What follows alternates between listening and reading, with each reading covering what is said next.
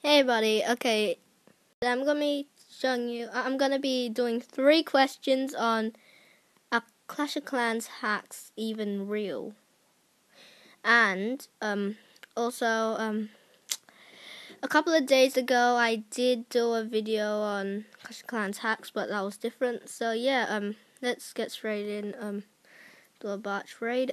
So first question I'm gonna ask is, are Clash of Clans hacks real? The second one I'm gonna ask is, what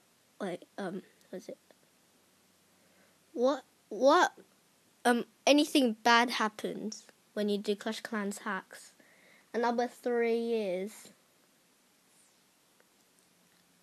should I do Clash of Clans hacks? Okay, so the first one I'm gonna do is, are Clash of Clans hacks real? Apparently to most people they are real, but truly in the game they're not real. Come on, just don't listen to other people. I mean, they are literally not real. They're scamming you. They're scamming you to make money. They're making money. And also, the companies that make the hacks, well, this is the second one. Yes, bad stuff happen. You get viruses, and you can lose your whole account just for doing it. Just for doing Clash of Clans hacks, you can lose your whole account. I mean, what the heck? I know, right? Losing your whole account. So, I'm not lying or anything. You might or might not, but yeah, just don't try Clash of Clans hacks at home unless if you just want to, you just feel like it. But yeah, what's number 3 again? Oh yeah, should I do Clash of Clans hacks? Obviously, no. I'm not gonna do Clash of Clans hacks. I'm not stupid enough to fall for that trick. Every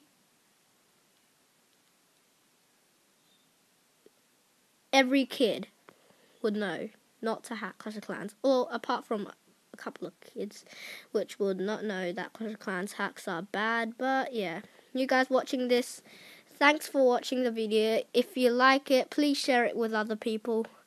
And please, I want to get over, let's say, 100 hits on this video. So yeah, 100 views, 100 hits, 100 comments. But not 100 likes. That'll be totally insane. I mean, just around 50 likes would be awesome. So yeah, bye. So yeah, until next time, watch my other videos and bye!